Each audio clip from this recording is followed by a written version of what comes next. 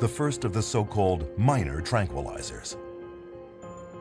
But to sell their new class of psychiatric drugs to the public, psychiatrists and drug companies first had to reposition them as working on a disease process, rather than just as sedating or restraining agents for undesirable human behaviors, as Thorazine had been.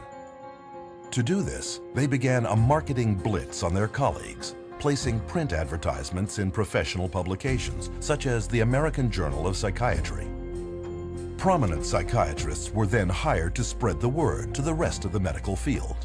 Few knew that Nathan Kline, one of the most influential psychiatrists of his time, was being paid by the drug industry when he proclaimed that tranquilizers such as Miltown were equal in importance to the introduction of atomic energy, if not more so. Free samples were shipped to psychiatrists and physicians to get patients started on the drug. A year later, the marketing rollout hit the public, and Miltown soon became the first blockbuster psychiatric drug, not just for those incarcerated in an insane asylum, but for the mainstream public. Miltown was marketed to pregnant women, stay-at-home moms, and busy white-collar office workers, who called it executive Excedrin. So it opened up a door for community-based mental health, whereby the psychiatrist could then have a role. So they became very closely associated with the pharmaceutical industry, and they were demanding as well to come up with better things for mom and pop and the executive and the superstar Hollywood actress or actor, and soon, it became a fashion to take some of these medications. By the 1960s, 36 million prescriptions for Miltown had been filled in the United States alone, accounting for $200 million in sales, an amount unheard of at that time for any psychiatric drug. Miltown's success led to the introduction of many more psychiatric drugs aimed at the general public throughout the 1950s and 60s. One such drug was Valium. Launched to the delirious acclaim of psychiatrists and the press, Valium was so widely prescribed to stressed-out housewives that it even acquired a nickname, Mother's Little Helper. Lost amidst this hoopla was strong and well-documented early evidence that tranquilizers also came with serious, life-changing side effects.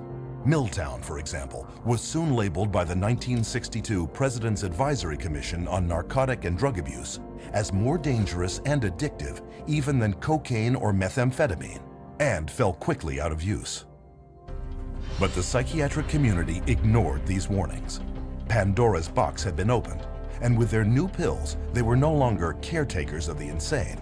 They were real doctors administering drugs to patients. And their backward logic was, if the drugs did indeed shut down mental symptoms, weren't they therefore addressing some physical disease in the brain?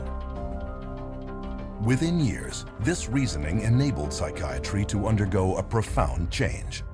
Psychiatrists were no longer caretakers, they were doctors. Mental complaints were no longer psychological, they were symptoms of disease. And to treat them, psychiatrists wrote them prescriptions. It's all about money. The use of writing prescriptions and having an income from people coming in and getting their prescriptions and this, that, and the other is what revived the psychiatric community. It was the thing that put them back where they were earning money again. Business was going so well that a group of prominent psychiatrists met in Puerto Rico in 1967 to lay out the expansion of psychotropic drug use for the year 2000. According to organizing psychiatrist Dr. Wayne O. Evans, psychomedication is now an accepted way of life, and the search for the just right pill has become the goal for many people. By the early 1980s, Valium had become the most widely prescribed drug of any kind in the Western world.